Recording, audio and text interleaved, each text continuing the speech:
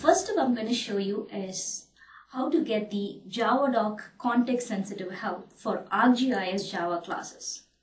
So I have my Eclipse IDE already, and this is a simple Java project that I've created, and it has got some ArcGIS Java classes. You could notice that some of the base Java classes have context-sensitive help. It gives me what the class is about. But if I go over for ArcGIS Java classes or interfaces, I don't get that information because my Javadoc is not attached to it. So let's go and fix this. What I'm going to do is I'm going to go and configure my build path.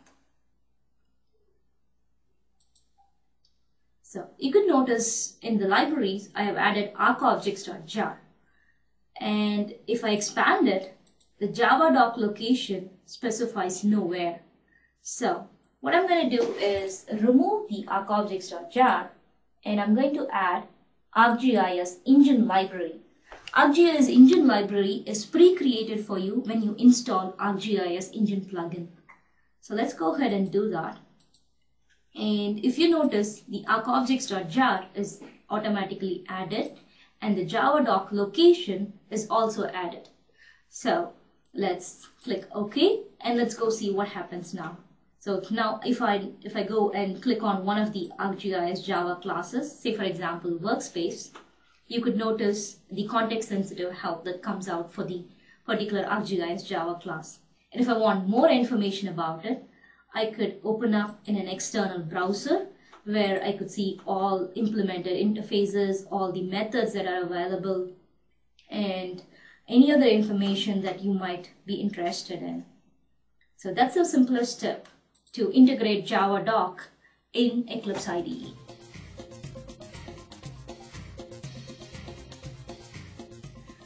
The next step is, Jim, I'm going to show you how you could integrate the SDK that comes along with this. It's not just the Javadoc that provides information about classes and interfaces, right? We also have a lot of how-to topics and getting started topics and walkthrough topics. So this step is going to show you how you could keep those help topics side by side when you are working in your Eclipse IDE. So usually if you install Doc plugin, this will take care of it. But the problem is the Doc plugin is very huge for Eclipse, and sometimes you might have installation issues.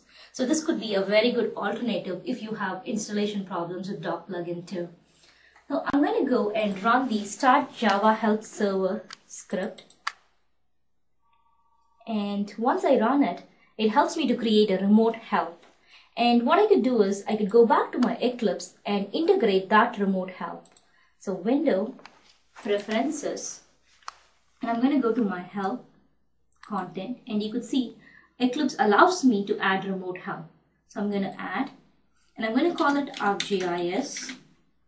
And the host is the machine name where I ran my batch file. So that's Monica Jane.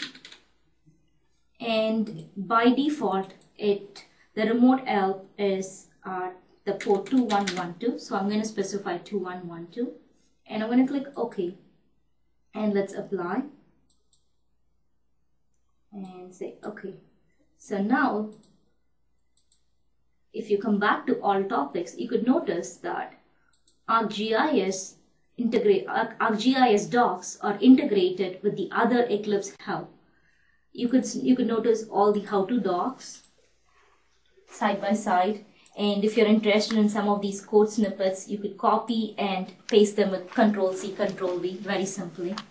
And you can search through these docs using Eclipse help. I did a simple search for map the other day, and you could see the results like map tips and stuff like that. And you could also create bookmarks if you like for these docs. So if I go back to my bookmarks, it will show up map tips already that is there as a bookmark.